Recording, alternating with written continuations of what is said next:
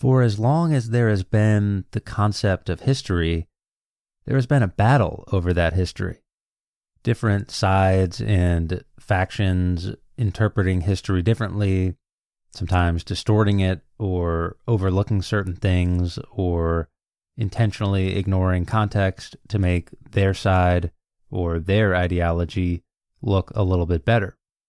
Look no further than the years-long struggle in America between the quote-unquote patriotic education that focuses on the moral virtues of America and how that stacks up with other places in the world or other times in history versus the more Howard Zinn style of history education that tends to focus more on issues of class struggle and race and the impact of American policies and ideology on minority groups and the little guy.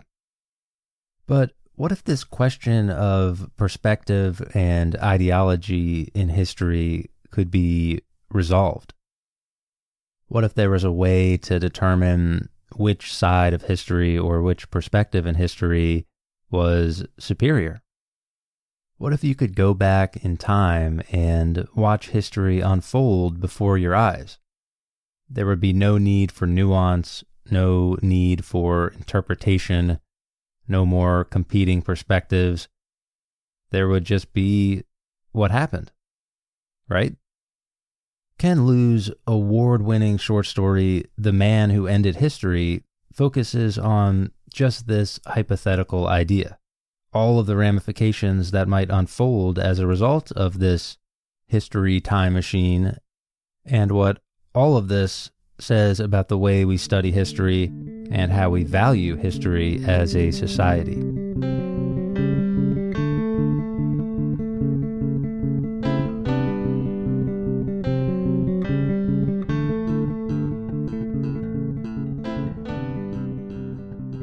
I don't think I'm going to go over all of the plot points of this particular story, but I'll try to link to it in the show notes, and I definitely recommend giving it a read.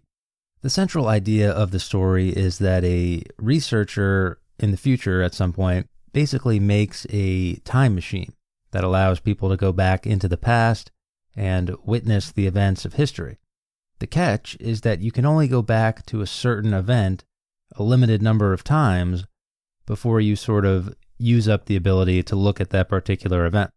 So this concept brings up a ton of interesting questions about the way we study history, the things we value, and who gets to decide what's important about history. One question I think that's worth asking is, would this time travel thing be the end of history?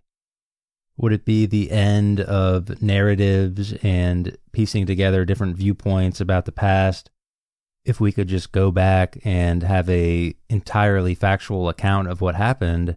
Would that eliminate the need for some of those ideologies and historical battles that we talked about at the beginning of the episode? In the story, many of the characters, as this debate is unfolding in the story, express this worry about what it would mean to sort of end history and how that would affect our shared culture and our understanding of our common humanity. But I would venture to guess that a time-traveling instrument like this might not actually create the certainty about the past that some characters in the story think it would. Some might say, okay, we can now go back to the past, right to the moment where the Declaration of Independence was signed, and determine which founding fathers were virtuous paragons of American values and which ones were slave-holding sketchballs, right? But the reality is that just going back to one moment in time isn't going to give you a full picture, because we wouldn't have the context of how that moment took place. We wouldn't have the results of what that moment led to in multiple different places. So we would then have to get into a place where we are traveling to multiple places and multiple time periods and attempting to piece together our best guess of what happened in history. Maybe our best guess at the internal motivations of the people involved in history. And to me, at least, all of this is starting to sound a lot like what we do in history right now to try to get a full picture. So rather than ending the concept of history, this time travel machine might end up just being another tool in the arsenal of the historian, far from the end of history. Of course, all of that is setting aside the fact that as humans, we can all look at the same exact event and then disagree on what happened, just based on more current event type stuff that people see all the time in modern day. When some wild event happens, everyone has the video, everybody sees exactly the same thing, but everybody comes up with wildly different interpretations of what happened. There's dozens of different news channels and newspapers and social media influencers with different interpretations. There's YouTubers, there's podcasters, there's trolls on Twitter. It's a mess, right? And I wonder if this time travel idea that Ken Liu came up with in this story would sadly just end up being a continuation of this battle over history rather than the end of history. Earlier, I said I wasn't going to get into all of the characters and the plot points like I normally might, since this is a lengthy short story. It's almost more of a novella, but it's important to point out for the discussion that much of the story is based around what is known to history as Unit 731. Unit 731 was basically a branch of the Japanese military operating in China during World War II, and they were responsible for some of the most heinous crimes against humanity that anyone has ever seen or heard of. In effect, they took Chinese prisoners and victims and performed what can only be described as truly horrifying experiments on these human beings in order to get results that might benefit, in their view, science and medicine. So these Japanese doctors in this unit performed all manner of horrible procedures in the name of science. We're talking about intentional exposure to disease, sexual abuse, violence and murder, vivisection on human beings. And somewhat amazingly, at the end of the war, most members of Unit 731 and the doctors associated with Unit 731 walked away and went back home. There was no justice. There was no reckoning, no Nuremberg trials. Much has been made of the American General MacArthur agreeing to allow Unit 731 to basically go free in exchange for the data from those experiments. Data that would go on in some way to benefit science and medicine to this day, by the way. So you have this sad and tragic way where horrifying events in history, whether it be Unit 731 in Japan or slavery in other places of the world, result in systems and people and future events that benefit people to this day. But back to the story, one of the main characters is interested in going back and attempting to get justice and to have that reckoning, because they have family members who were victims of those atrocities performed by Unit 731. To me, one of the things that's interesting about this story is that Unit 731 was absolutely a real thing. And it's something that has been increasingly studied over the years. And obviously people have emotions about it, particularly in Japan and China, and it's still an incredible issue. But the characters in the story, and obviously the time travel element and the things that Ken Liu is writing, while they're based on the real events of Unit 731, obviously the characters and their conversations are fictional. But to me, this is interesting because it opens up a bunch of different cans of worms, so to speak, that Ken Liu can then explore to try to tell us something about history and the way we study it. One question that Ken Liu asks that has been asked before by all sorts of different people, but the question is, who does or should take credit or blame for the actions of the past? Should it be on the individuals who perpetrated the acts? Should it be the country that represented the individuals? An ethnic group, perhaps? Is it even possible to take blame for actions that happened years in the past? In the story, which is in part based on the real conflict at the diplomatic level between China and Japan, those two countries are having this diplomatic reckoning over the atrocities of Unit 731, how they should be remembered, how they should be taught, and to what extent Japan as a country is responsible to this day. On one side, you might argue that what's done is done, and you can understand the logic of that, but on the other side, one event builds on the next event, which builds on the next, and everything is connected, and nothing really ever ends. So to just say what's done is done ultimately doesn't seem to satisfy a lot of people that are thinking deeply about these questions. One of the characters in the story talks about this idea and how when we tell sort of a typical history, we like to tell stories that have beginning, middle, and end. We like to wrap up certain narratives with a clean bow, and then we like to move on to the next thing. But this character thinks that real life is a little bit different. Quote, "If these debates have a clinical and evasive air to them, that is intentional. Sovereignty, jurisdiction, and similar words have always been mere conveniences to allow people to evade responsibility or to sever inconvenient bonds. Independence is declared, and suddenly the past is forgotten.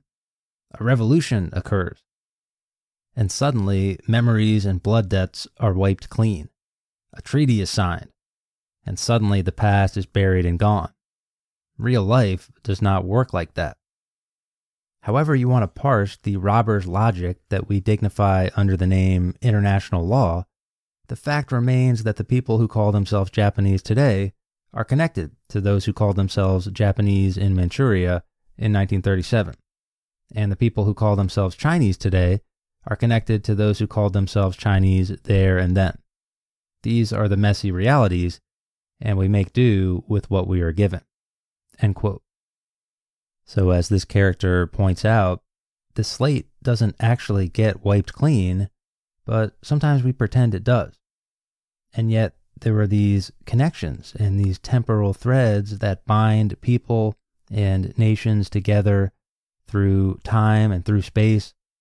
So how do we litigate that from a historical perspective?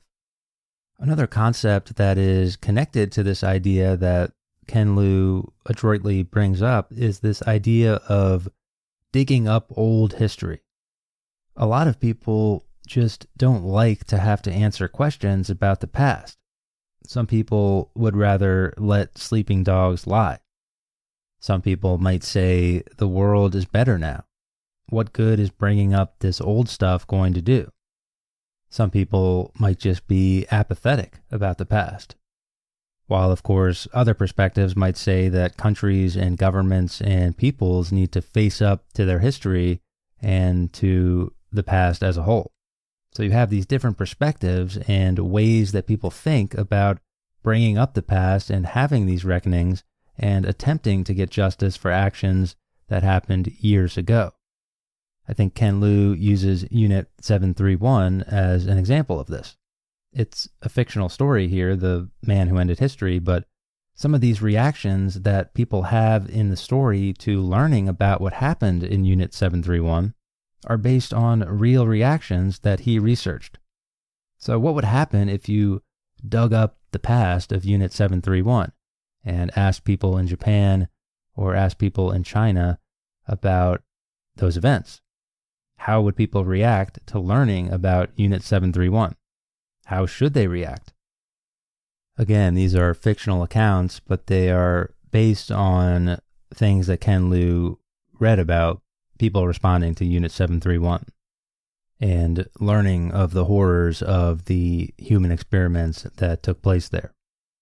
Liu says, quote, John, last name withheld, high school teacher, Perth, Australia. You know old people are very lonely, so when they want attention, they'll say anything. They would confess to these ridiculous made-up stories about what they did. It's really sad. I'm sure I can find some old Australian soldier who will confess to cutting up some abo woman if you put out an ad asking about it. The people who tell these stories just want attention, like those Korean prostitutes who claim to have been kidnapped by the Japanese army during the war. Now, Patty Ashby, fictional homemaker, Milwaukee, Wisconsin. I think it's hard to judge someone if you weren't there. It was during the war, and bad things happen during wars. The Christian thing to do is to forget and forgive. Dragging up things like this is uncharitable, and it's wrong to mess with time like that. Nothing good can come of it. Sharon, actress, New York, New York. You know, the thing is that the Chinese have been very cruel to dogs, and they even eat dogs. They have also been very mean to the Tibetans. So it makes you think, was it karma? End quote. Again, this is all a fictional story here, but those fictional reactions from people feel pretty accurate to me, at least. People would find ways not to care. It could be cloaked in a sort of religious karma type of vibe. It could be cloaked in a moral relativism type of thing where people don't want to judge the past by the same standards as today. It could be cloaked in a kind of tough guy, contrarian, well, I don't trust the media or the government or academics who are telling me about this event, so I don't buy it. Whatever the reason, it's out of sight, out of mind for many people. But on the other hand, I do know that if I was a victim like this, I wouldn't want to be forgotten. I would want my story to somehow be told in a way or with the result that makes the world a better place. If that came 5 years or 50 years or 100 years later, I would still want to be remembered in a way that makes the world a better place. So that being said, getting people to care about events in the past is a huge and difficult task. But would this time-traveling history machine change anything? As I was reading this story, I made a bit of a connection to the philosopher Peter Singer. He is often associated with this thought experiment where he imagines you're walking down the street to work in the morning when you notice a child drowning in the stream right next to you. Would you jump in and save her? Of course you would. You would get your clothes dirty and wet and all of that, but you aren't going to ignore the death of a child that's happening right in front of you and that you can easily prevent. So if that's true, Singer argues, why don't you do anything to help the millions of children who are starving every day, thousands who are dying in war-torn or famine-ravaged countries? It would actually be easier to help them, assuming you have some money. You wouldn't even have to get your clothes wet. You wouldn't have to jump into any streams. Literally, with the click of a button, you can hop on to the effective altruism movement and save lives immediately. So Peter Singer asks, why don't you? Some people think it's this idea of proximity. We are willing to help people that are close to us, but not necessarily the people whose names we don't know or whose faces we can't recognize or who we don't have any connection to. So in a similar way, where we don't seem to want to help the far-off stranger too much, in this case, for this story, we don't seem to care too much about justice for the far-off victim or the ancient historical victim. But what if it wasn't just some ancient, vague concept of common humanity? What if by traveling to the past and experiencing it through this time machine, you could break people out of their apathy. In the story, one of the characters explains why making this time machine was so important for the creator of it. Quote, Evan believed that time travel would make people care. When Darfur was merely a name on a distant continent, it was possible to ignore the deaths and the atrocities. But what if your neighbors came to you and told you of what they had seen in their travels to Darfur? What if the victims' relatives showed up at the door to recount their memories in that land? Could you still ignore it? Evan believed that something similar would happen with time travel. If people could see and hear the past, then it would no longer be possible to remain apathetic. End quote. Could a time travel machine become an empathy machine to make better citizens of the world? Throughout the story, Lou points to the idea of forgiveness, which I think is related to these ideas that we've been discussing. But is justice the same thing as forgiveness? Is it possible to achieve forgiveness and equanimity for actions in the past without achieving justice? What is justice? Is acknowledgement and remembrance and exposition of the tragedies of the past the same thing as justice? All important questions, in my view.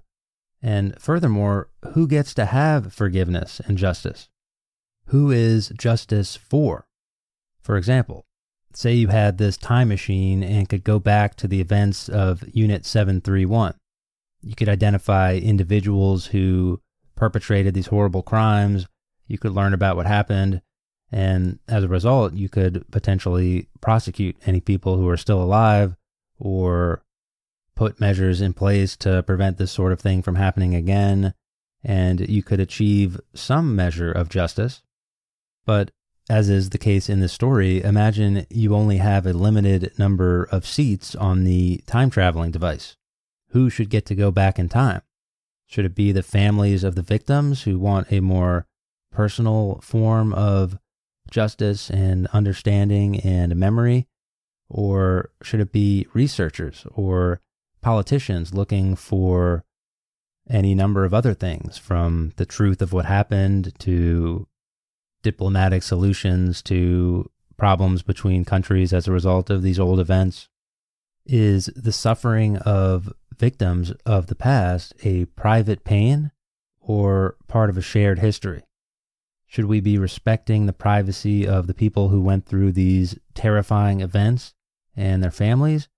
Or do certain events transcend the individual and enter the realm of the public domain? Tough questions. Another dilemma that Ken Liu brings up is the idea of telling individual history that contains a lot of the human element. This is something that is important to the study of history so that people are able to learn and make real human connections to the past. But there is a downside to telling this individual history and the history of the ordinary person, as podcasters like myself like to do. Could it potentially sensationalize things and leave people with the idea that things happened a certain way that isn't necessarily generalizable to the entire situation? To some scholars, individual stories of the victims is not necessarily the best historical practice. Liu quotes a fictional scholar here saying, quote, "Because of our limited capacity for empathy for mass suffering, I think that there's a risk that this approach would result in sentimentality and only selective memory. More than 16 million civilians died in China from the Japanese invasion. The great bulk of this suffering did not occur in death factories like Pengfang or the killing fields like Nanjing, which grab headlines and shout for our attention. Rather, it occurred in the countless quiet villages, towns, remote outposts, where men and women were slaughtered and raped and slaughtered again, their screams fading with the chill wind, until even their names became blanks and forgotten. But they also deserve to be remembered. It is not possible that every atrocity would find a spokesperson as eloquent as Anne Frank, and I do not believe that we should seek to reduce all of history to a collection of such narratives." End quote. Now, of course, the counter to this is that if you leave out those individual stories and the perspectives of the victims and the minorities and the little guys, you often get a sort of zoomed out government level history. And the way that governments connect with history and respond to history then colors the way that its future citizens view that history, which arguably distorts things even worse.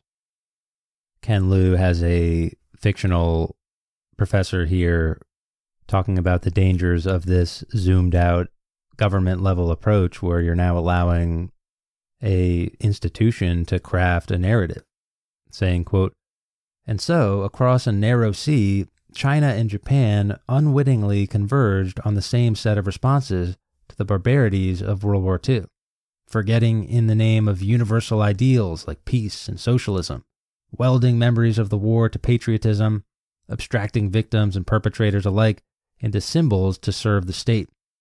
Seen in this light, the abstract, incomplete, fragmentary memories in China and the silence in Japan are flip sides of the same coin." Talking about Evan Way, the creator of the history time travel machine now, he says, "The core of Way's belief is that without real memory, there can be no real reconciliation. Without real memory, the individual persons of each nation have not been able to empathize with and remember and experience the suffering of the victims. An individualized story that each of us can tell ourselves about what happened is required before we can move beyond the trap of history." End quote. So you have this struggle between a more personalized, a more ordinary, a more individual-based history that has its own pluses and minuses, and you have that struggling against this more institutional and ideological way that governments and ideologies and institutions can color history and impact the way that people view it. Again, the concern with this more zoomed out view of history is that suddenly big words like patriotism and peace seem great, but they might not be the best levels of description when dealing with real victims and real memories and real history. Sometimes the institutions or the ideologies controlling information, they matter just as much as the information itself. So at any rate, we've taken a bit of a long and questioning and winding road to get here, but it seems like this time-traveling history machine, far from ending history and ending the controversy over history, would probably just create more problems and exacerbate the battles we already have over history. In the story, Evan Way, the creator of the machine, is implied to end up killing himself, and his partner talks about the impact of his machine. Quote, "History, as it turned out, was a limited resource, and each of Way's trips to the past took out a chunk of the past that could never be replaced. He was riddling the past with holes like Swiss cheese. Like early archaeologists who destroyed entire sites as they sought a few precious artifacts, thereby consigning valuable information about the past to oblivion, Way was destroying the very history that he was trying to save." End quote. And now it seems like we're back at square one. We have this study of history that is flawed and complex, Swiss cheese, and yet it provides the essential function of collective memory, humanity, and shared knowledge. One of the characters says late in the story that, quote, "The fact that we can never have complete, perfect knowledge does not absolve us of the moral duty to judge and to take a stand against evil." End quote. So while the study of history may always be Swiss cheese in a sense, there's always going to be flaws and holes and complexities in the story of history, that doesn't mean history isn't important or that we can't learn lessons about the past that are absolutely essential. It also doesn't mean that even if we don't have a perfect record of the past, that there isn't a perfect record of the past. It may not be accessible to everybody, but in some ways, the record of history is nothing more than the chain of cause and effect that has happened throughout all time and has led each of us to this moment right here.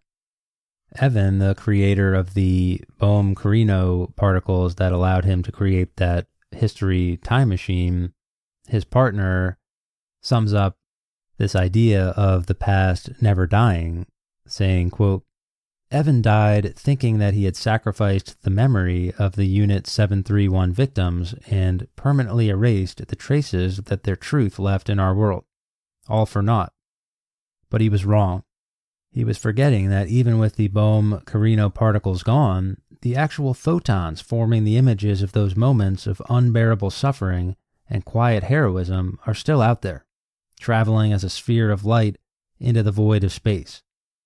Look up at the stars, and we are bombarded by light generated on the last day the last victim at Pinkfang died, the day the last train arrived at Auschwitz, the day the last Cherokee walked out of Georgia. And we know that the inhabitants of those distant worlds, if they are watching, will see those moments in time as they stream from here to there at the speed of light. It is not possible to capture all of those photons, to erase all of those images. They are our permanent record, the testimony of our existence, the story that we tell the future. Every moment as we walk on this earth, we are watched and judged by the eyes of the universe. For far too long, historians and all of us have acted as exploiters of the dead. But the past is not dead. It is with us. Everywhere we walk, we are bombarded by fields of these particles that will let us see the past like looking through a window. The agony of the dead is with us, and we hear their screams and walk among their ghosts. We cannot avert our eyes or plug up our ears. We must bear witness and speak for those who cannot speak.